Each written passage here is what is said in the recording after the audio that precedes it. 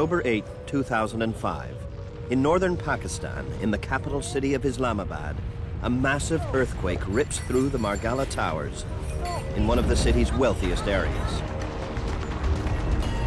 Inside, all hell is breaking loose. In her ground floor apartment, Khalida Begum struggles to hustle her elderly mother out of harm's way. I held her hand and brought her to the corridor.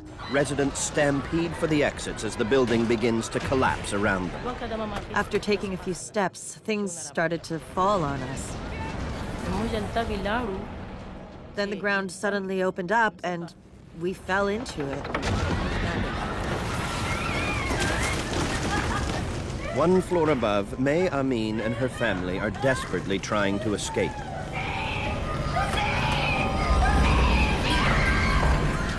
But the earthquake's force is swift and deadly.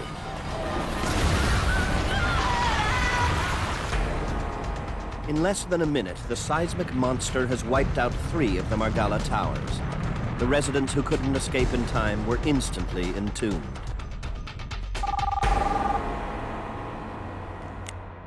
Hello, John Holland.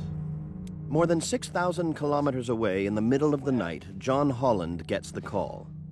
He leads one of the world's top disaster response teams, a highly trained group of search and rescue volunteers known as Rapid UK. When I turned on the TV, you could see aerial pictures of villages and towns that have been totally destroyed. And the most dramatic pictures that were coming back were of the Margala Towers in Islamabad. Holland learns that the earthquake, measuring 7.6 on the Richter scale, has crippled much of northern Pakistan and Kashmir, along with parts of India and Afghanistan. It's one of the worst natural disasters in Pakistan's history. Hold on a minute, will you? We would welcome assistance from friends all over the world. We are in the process now of sizing up the damage. Okay, yeah, I'm on the way. We had to evacuate people.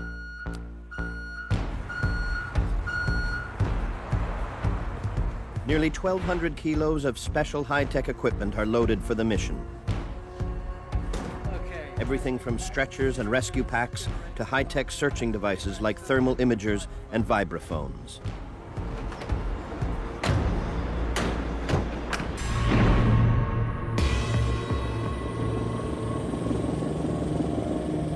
At the Margala Towers in Islamabad, there is an urgent need for well-trained rescuers. Hundreds of people lived in these buildings. Nobody knows how many of them made it out alive. One of the people searching for loved ones is 34-year-old Mamoon Tariq Khan. He lived in one of the adjoining towers that withstood the quake. Several members of his extended family lived in one of the towers that collapsed. I'll be honest, when I just looked at the rubble, 11 flights, all down to just a floor and a half. It started setting in as to what could have happened to my own family. I was the only one, of my immediate family alive. As Mamoon searches for 4 generations of his family, his thoughts drift to happier times. Mamoon's sister and her young son were inside one of the collapsed towers. Also missing, his 76-year-old grandmother and his 56-year-old mother, Khalida. Next time, why not bring the refrigerator? It's easier to carry.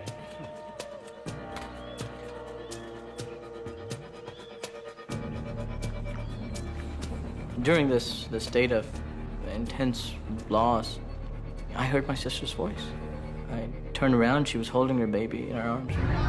Mamoon's sister and her son narrowly escaped before the tower collapsed. The very next thing was, where's Mom and Grandma? And she says, they're right behind me.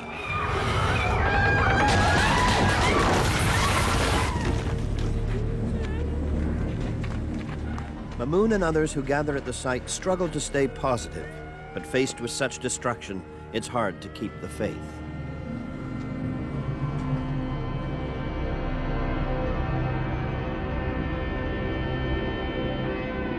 Even the most optimistic would find it hard to believe that under thousands of tons of rubble, the weight of 10 collapsed floors, Mamoon's mother and grandmother are still alive.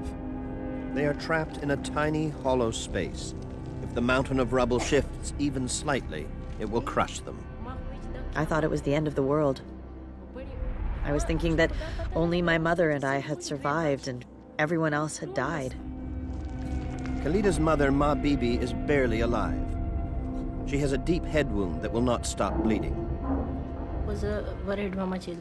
I was very worried about my mom since she was not in good shape. She was vomiting and I could smell blood. I was expecting death at any time.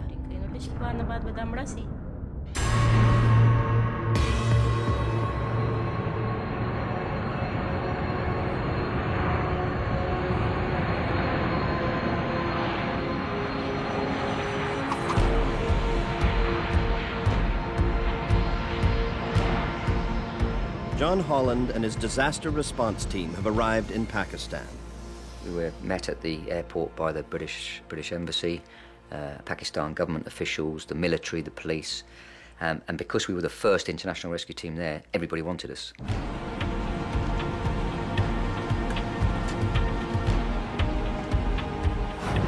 Holland and an assessment team head straight to the Margala Towers.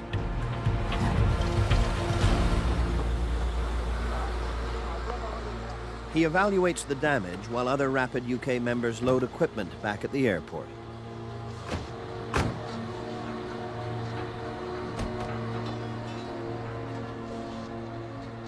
The size of the buildings immediately said to me, these people need specialised equipment. They need specialised teams in there. Holland asks the rest of his team to move as quickly as possible to the Margala Towers.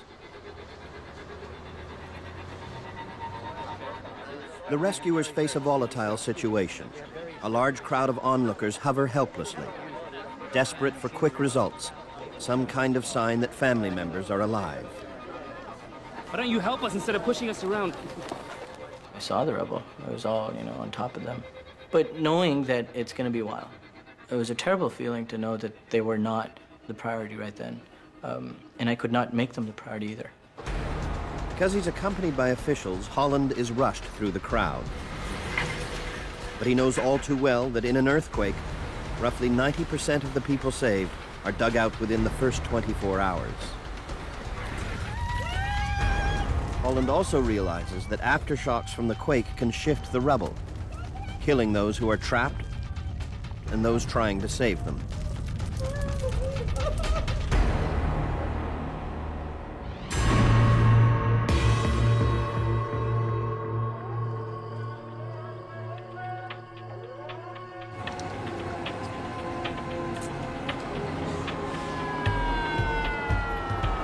The rest of the Rapid UK team arrives and kicks into action. While some of them set up a base camp and communications center, another group starts searching right away. Anthony, can you put it near the generator, I think? One of the members is Gillian Dacey, the team's medic. Like all Rapid UK members, she is specially trained.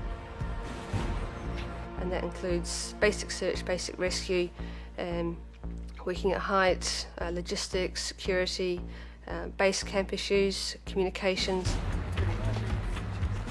The mission has been meticulously planned. Nothing has been left to chance. The camp is fully equipped. We're a self-sufficient team, so we take out our own food, which is sort of pre-packaged sealed ration packs. We take a small amount of water to start us off until we find a local supply. We take all our own search equipment, rescue equipment, take our own toilet equipment, so we're not a burden on the local people or environment. At the heart of the operation is a state-of-the-art communication hub. Check. Can you read John over? Satellite phones as part of the communications equipment, along with computers, broadband internet access, and we've got our own radio communications on site as well, in between team members and the base camp. The team gears up to start searching the surface of the rubble. Proceed to site for surface search. Over. Roger, over and out. Come on, we're up, everybody. There are enough provisions at the camp for a 10-day mission. Under the rubble, time is running out. Khalida listens helplessly as her mother moans and grows weaker by the hour. Here, put this against your head. It'll stop the bleeding, I was happy that I was with my mom. It was good that she was with me. I was trying my best to comfort her. I knew that we couldn't get out without the help of God.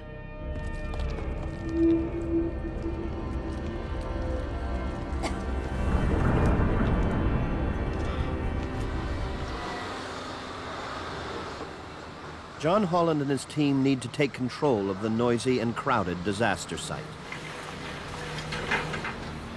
Before we can start search and rescue operations, the first thing we have to do is clear the rubble. And we're looking at thousands of people on and around the rubble.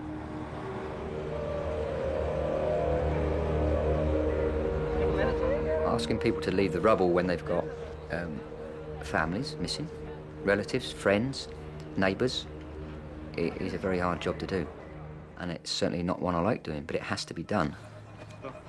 I stayed right next to where the action was for most of the time. I yelled at the administration, I fought with them, and even then, I just couldn't change the pace at which people were being pulled out.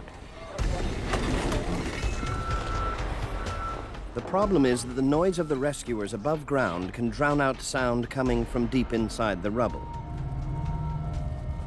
In the beginning, we could hear the drilling of machines and the sirens from the ambulances. Across the site, operators are ordered to turn off their machines.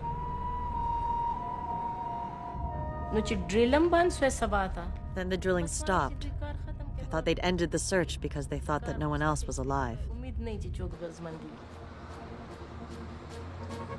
The search area is huge, roughly the size of a soccer field. So the team's next challenge is simply where to start. By hand is going to take way too long to reach him in any reason. To identify the best area to search, the team studies a blueprint of the towers. Next, they consult a missing persons list. Literally inch by inch until we can... So then we were able to match up the flat numbers and where we thought that people might be. In the process, Holland and his team learn that between 70 and 120 residents of the building are still missing. But despite all the maps and the missing persons list, the team's best clues to pinpoint a primary search area come from local residents. Yeah, okay. That previous night, somebody had heard voices. Whether that was true or not, we're not sure. However, you've got to start somewhere, and we based it on information.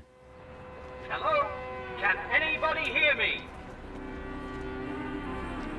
Hello, is there anybody here? The team begins a sweep of the top of the collapse to see if anyone is buried just beneath the surface and survived the impact. Okay, be careful, move slowly.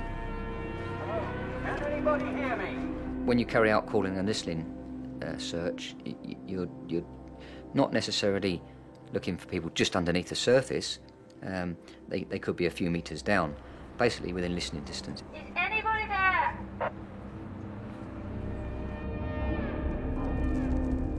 Khalida and her mother are buried so deeply they hear nothing. It was very scary. We were so buried that we couldn't hear anyone from the outside, and no one from the outside could hear us. But on the surface, there's a breakthrough. Okay, everybody over here. Do you have any injuries? After just 45 minutes, the rescuers find their first survivor. What is your name? We had actually located a 14-year-old male who could be heard below the rubble. Great. The boy has a leg injury, but is otherwise unharmed. We need stretchers, crowbars, hammers. Already the team has living proof that their efforts are paying off. Yeah, the feeling of finding a survivor so quickly after arriving on scene, you think, wow, that is just the most fantastic thing. That's good, guys. Very slowly. Only 15 minutes later, they hear another voice. John, I think we've got a voice here. This time, it's a woman. Coming over, Juliet. She was only about 2 meters down, but there was a huge slab of concrete from the floor above, literally pushed against her face. All these people have been standing on her, on top of her, and she was very seriously trapped, very seriously injured. This stuff out of the way. So we had 2 simultaneous rescues going on. We'll get you out as soon as we can, all right? No one was pulled out that was as far down as my own family was. So as elated as I was that someone else has been pulled out alive, that did not raise my hopes for my own family.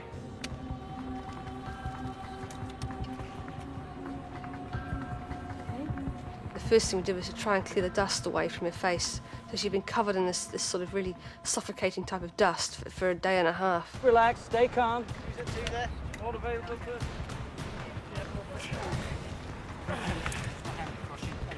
Move out the way. In less than an hour, they pull the teenaged boy from the rubble.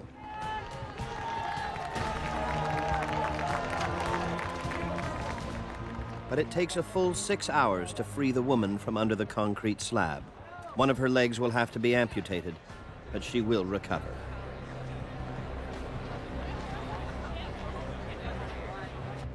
For the Rapid UK team, it's a very good start. Everybody's had a break. We can... Yeah, terrific. That's great. Because you suddenly think, we've got 2 people here. By just doing what we class as a surface search, how many more are alive inside this building? That spurs you on. It spurred the whole team on. Later that day, the rescuers find a 3rd survivor near the surface. Then the search goes cold. I was remembering those moments just before the earthquake, and I was thinking what a good moment it was.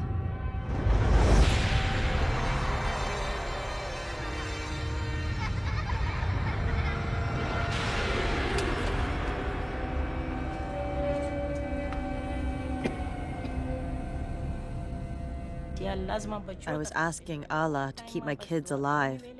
I was asking this of Allah all the time.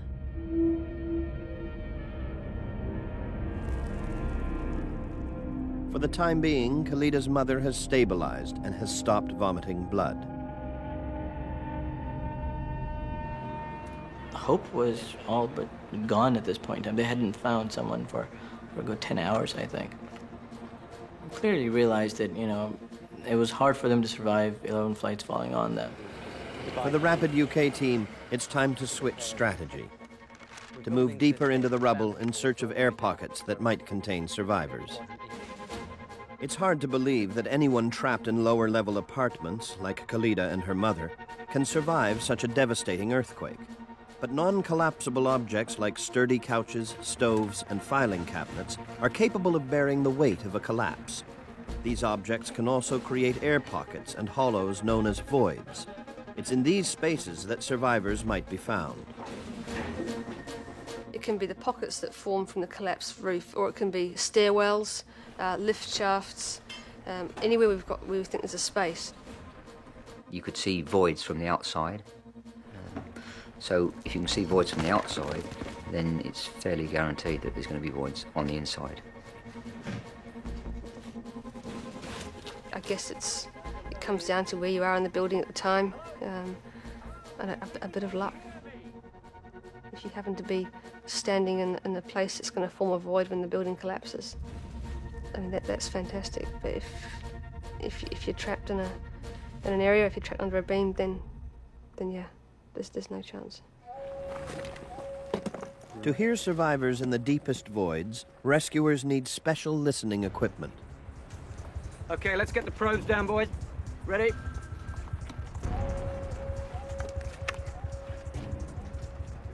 What we use for the sound location is what we call a vibraphone, and that works on seismic and acoustic sounds. And it's basically 3 probes with a control box. Very, very sensitive equipment, and you place it on the rubble or down into voids. All work, stop! Silence! Batten strike!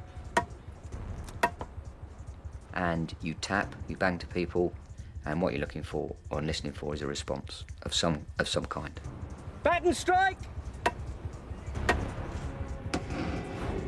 The sound of the hammer travels deep into the pile of rubble.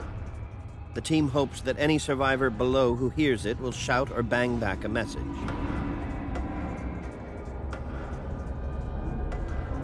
Help me! Please, please, please help!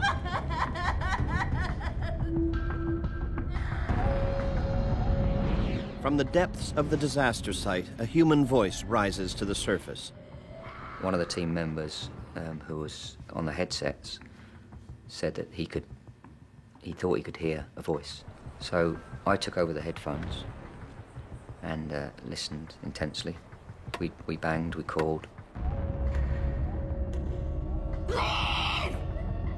And every time we banged and we called out, I could hear a very, very faint lady's voice. Very faint. Okay, we definitely got something. Let's go again. Silence! Batten strike!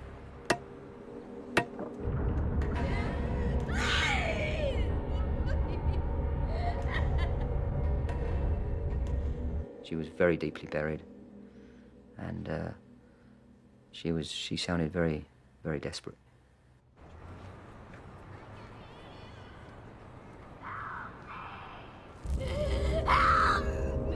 Trapped deep beneath the rubble is 33-year-old May Amin. The quake has separated May and her baby from her husband Firas, a United Nations employee, and their oldest son, Hussein. May has broken her back and one of her legs. She cannot move her lower body at all. But for the rescuers, the question remains, where is she? She was a long way down, and we had thousands and thousands of tons of rubble. I mean, the first thing that really went through my mind, to be honest, was how the hell are we going to get to her? Stu, keep this probe here. They try for a stronger signal, one that will help them better pinpoint her location. Let me know when you're ready, boys. We tried going down the face of the rubble, literally each layer, calling in. Hello? Can anybody? But we couldn't get a better contact at all. If we could get a stronger signal, just say halfway down the rubble, then we could say she's in that area. And there's different techniques of placing these probes to try and narrow down the possible search area. But it is a bit like looking for a needle in a haystack.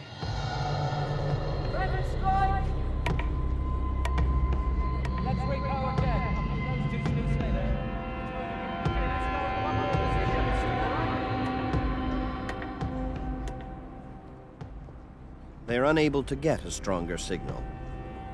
Then suddenly, the signal disappears altogether. We called, there was no answer, and we thought, well, what sort of happened? We thought, you know, it's taken this long. Why did the voice go? Why did we lose contact with her? What have we done to have lost contact with her? And that really did affect all of us, I think, in some way or other. More than 30 hours have passed since the quake. What the rescuers don't know is that May Amin's 2-year-old son Abbas is also trapped in the rubble.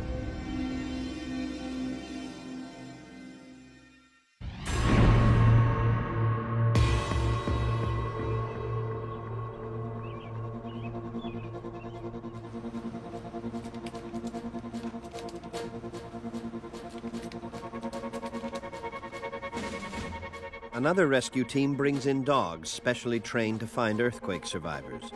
But because the bodies are buried so deeply, the dogs are unable to pick up their scent. Yes, that's it. It's perfect. It's working. Lower away. The Rapid UK team turns to another high-tech search tool.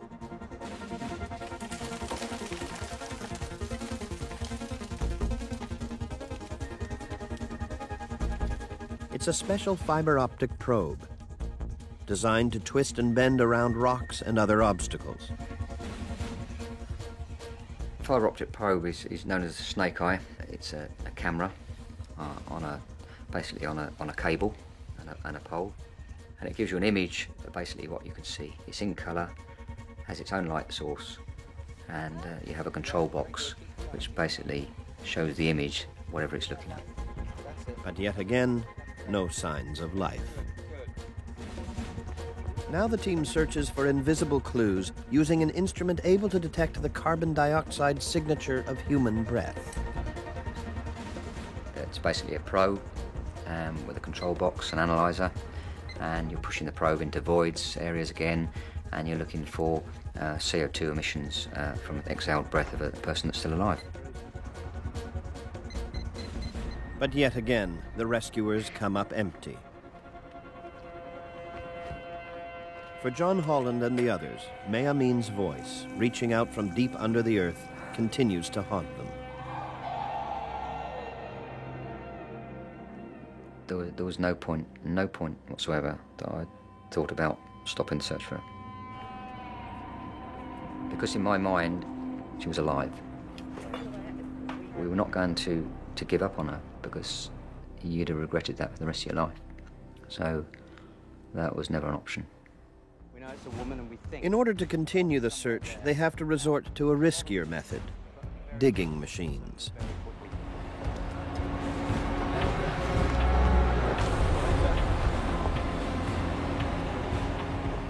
We took a look at the map of the building, and we made an educated guess of where would be the most appropriate place to start digging in.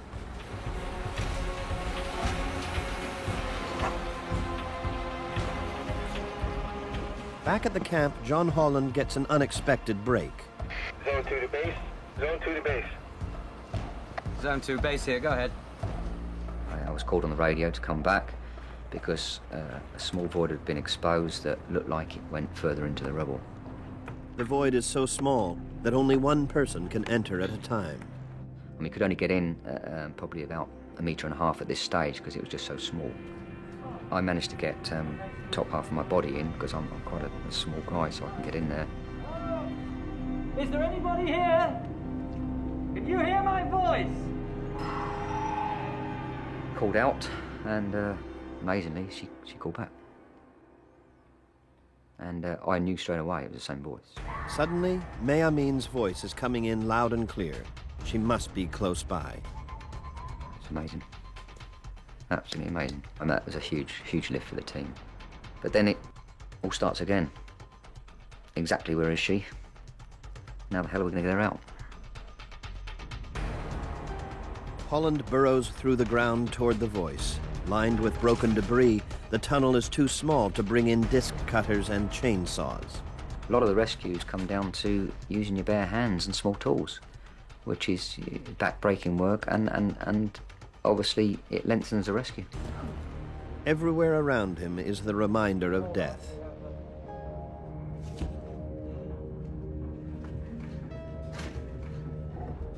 You don't think about them at the time. You know they're there. You try and cover them up. You try and put them out of your mind.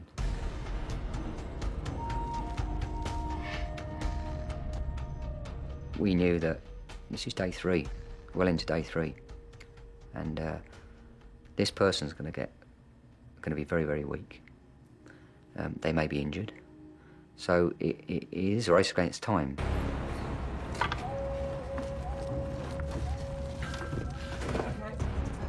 Moving anything in or out of the tunnel requires slow and laborious teamwork. To make his way toward the voice, Holland and his team must clear a path through heavily compressed debris.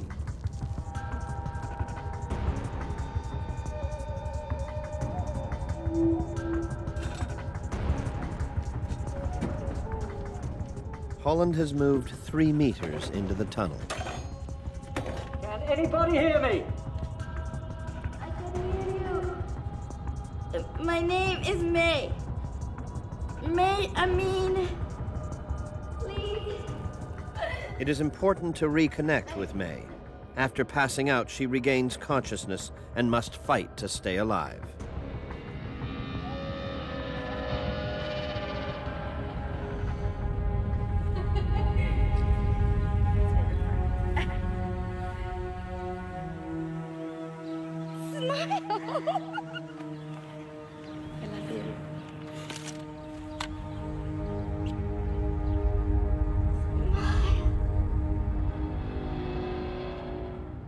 Just past the TV was a picture on the floor, and it was all smashed, and it was a wedding photograph. May Amin is now only centimeters away, but Holland is blocked by a large concrete beam. And now, he makes a horrific discovery. Cleared away the rubble and the rubbish, which exposed a body, which was a male, and he was crushed underneath the beam, partially. His head, shoulders were underneath the beam. I couldn't figure it out why he had a small arm. It wasn't his arm, it was a child's arm. I mean, we quickly worked out that it was May's husband and her other son. May's husband died trying to save their 7-year-old son, Hussein. The child is still locked in his father's arms. That beam, in fact, that gave us safety and protection, and gave May probably safety and protection, took the life of her husband and our child, because they were underneath it. Holland is shocked when May tells him that she can hear her son. And then I said, what's your son's name? And she told me it's Abbas. I said, call out his name, May. And he called back. Unbelievable. This is a real race against time now, because we've got a young child here that's been buried for 3 days. May, can you hear this? Yes, I can hear you! You are very close! But not close enough. The beam is too heavy to move or cut. They must get a better idea of May's location.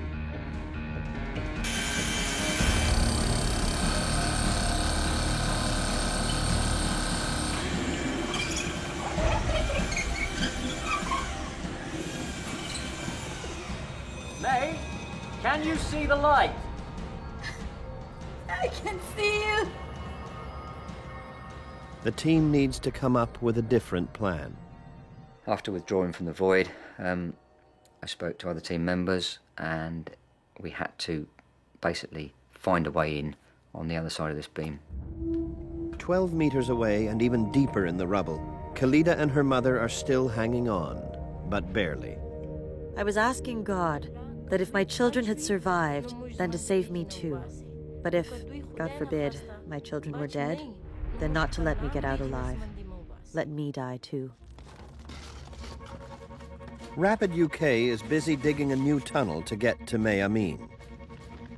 This one is even tighter than the last. Again, was with hands, just clearing the rubble out with hands, and then chopping up the tape. Was a table in there, so getting rid of that with a saw. Working in an area that you can't turn, you can hardly turn your head, is very, very hard. They are stopped dead by an iron bar 40 millimeters thick. We had equipment that would have cut it, but we couldn't get it in there. Instead, they bring in a hydraulic pump connected to a small jack. The jack raises the bar that they can't move by hand, just barely enough for a team member to squeeze through. Team member Paul Worcester is the first through. Hold on, May. Just stay calm. We'll be with you very, very soon. Moving through the dark void, Worcester comes face to face with May's younger son, Abbas. Once he got that chair away, Abbas came towards him, actually crawled over him. Come on, Abbas. Yeah, that's great. Come on, this way. Now Holland crawls backwards all the way out of the tunnel, holding the tiny survivor. Miraculously, the boy has no major injuries. Him crawling up towards me with my light shining in his eyes. I will always remember that.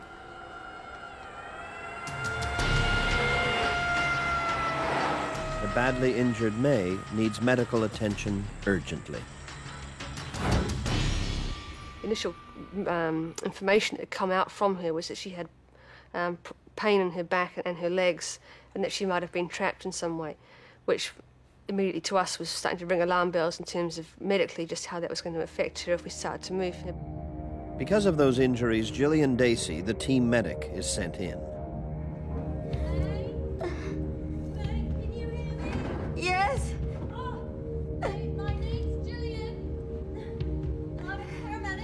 Abbas! Abbas is fine. He's on his way to hospital. He's all right. Took my helmet off, put it on the end of the bed to generally light up the area. Daisy reaches May and spots May's dead husband and son just centimeters away. At the time, you just you focus. You've got to focus on the job in hand, and I guess I tried not to think too much about it.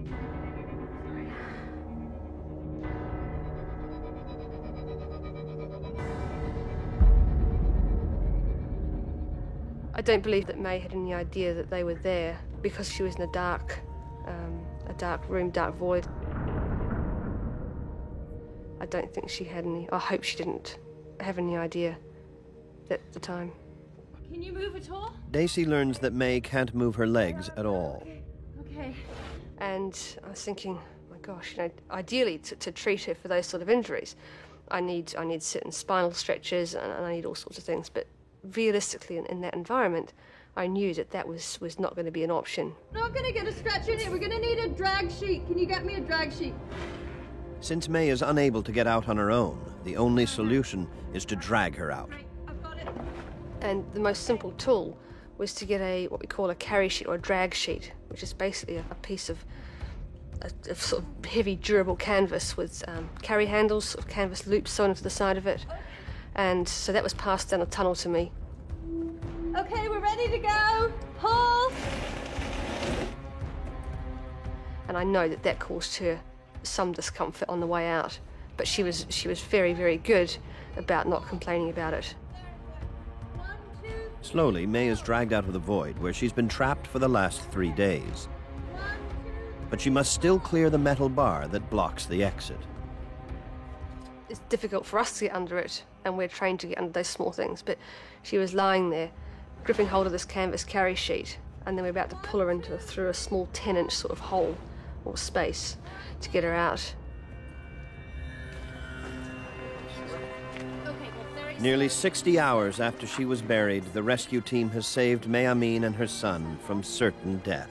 This massive roar and cheering just goes up, and people shouting. It's like, wow, this is amazing. The whole scene had really changed from when I went in. I had no idea of time when I went in, how long I was in there for. And when I came out and stood up, the spotlights were on. It was like being in a theatre, really. And it was a really surreal sort of feeling. And I just burst into tears. People say, you know, that must have been a really exciting experience, or you must have been elated when they come out. No, really. Because you're pleased that you've rescued them alive, but they've lost 2 members of their family.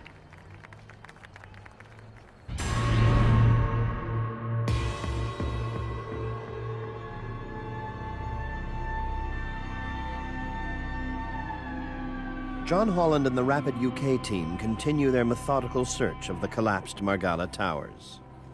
Certainly every day that passes, the chances of survival are diminishing. And in fact, you know, after day 4 normally, day 3 or 4, you're looking for a miracle, absolute miracle. Zone 2, go ahead. Oh, we've got a voice back here, sir. I was back at base camp, and I had a radio message. Can I come to Zone 4? We think we may have something. They hear a voice coming from an area at the very base of the rubble, 10 stories down. The location makes access from the top or sides of the rubble pile impossible. Way too long to reach him in any reasonable time, because the area next to it, that's up to it, this building is still standing, and so we cannot get any machinery in there. So there's only one solution. The only way to get at it was from underneath the adjoining tower, from their underground garage. Starting from the underground parking lot in the adjoining building, the rescue team works its way to the survivors. The first thing we had to do was remove all this rubble. The guesstimate was that there's about 20 tons.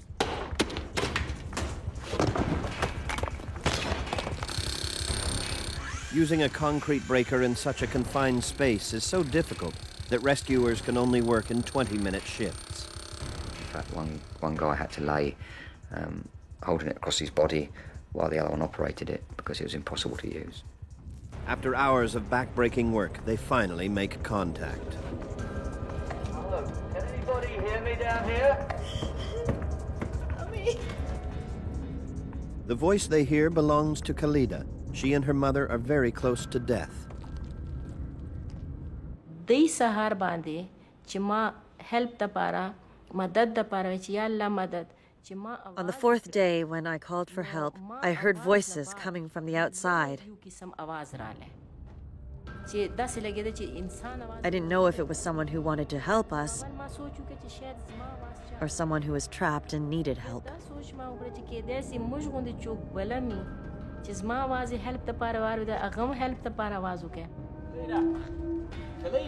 They gave us their ages, so we knew that one of the ladies was quite an elderly lady, and that she's going to be very weak.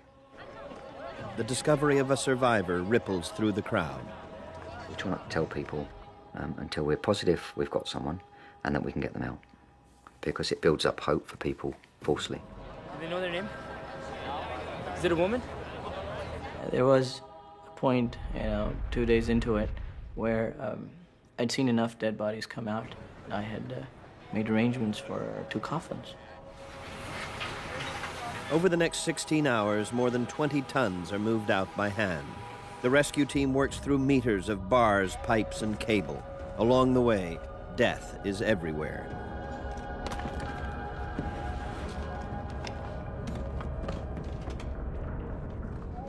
When Khalida and Ma are found, they have been trapped for 70 hours in a 30-centimeter high void. Shone a torch down the tunnel, a powerful torch, and asked if she could see it, and she could.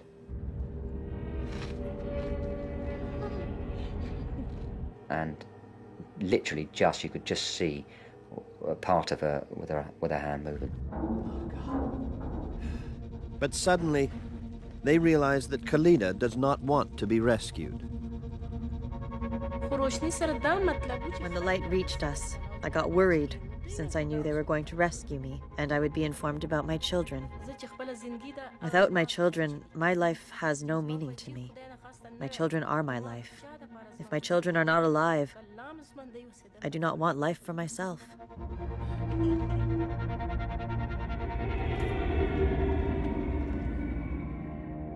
She is fine. She's all right, but she's very distressed, and she really needs to know you and you just turn around for a second. You and your family. To prove that the rest of Khalida's family made it out alive, her son Mamoon is brought to the tunnel. I put my head into a hole and yelled out, and my mother, I heard her very clearly. We're all okay, Mom. Just wait for them to come and get you, okay? They're coming, Mom. The love that our mother had for us, that was clear that day. If not before, and it was that day. Because they are so deep in the rubble, it takes most of the day to pull Khalida and her mother up to safety. Against all odds, they have survived nearly 83 hours in a rat hole. Those gathered at the site allow themselves a brief moment of joy. It was destiny, fate, luck, chance, coincidence, whatever you may call it. The facts were entirely against these 2 coming out alive. I'd like to thank the great people of Rapid UK.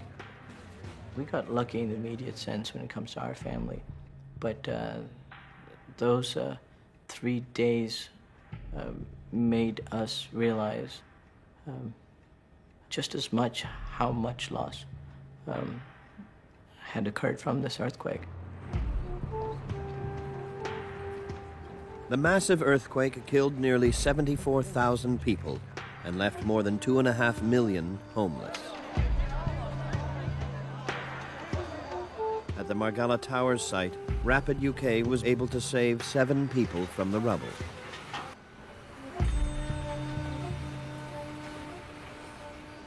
To go out and to pull people out of a building where they may not have been able to have much chance of surviving, it's a huge rewarding. Give us a chance, and if there's people there alive, we'll find them. a lot of credit must go to the local people that helped and supported us as well. The search continued for a week, but no other tenants from these buildings were found alive. Scores of people lost their lives in the Margalla Towers. Etched in stone are the victims' names, including May Amin's husband and her son. May Amin recovered from her injuries. She currently lives in Iraq, along with her surviving son, Abbas. I reflect on that and I think, okay, they're alive, but she's got to build her life again, and that's not easy when you've lost your husband and one of your children.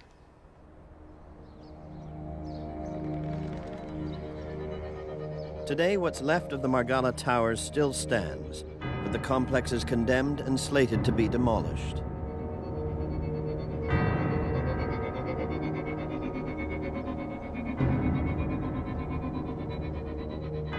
Those who designed and built the Margalla Towers have been charged with criminal negligence. Mamoun and others who survived believe that if the building had been properly constructed, dozens of people would still be alive today.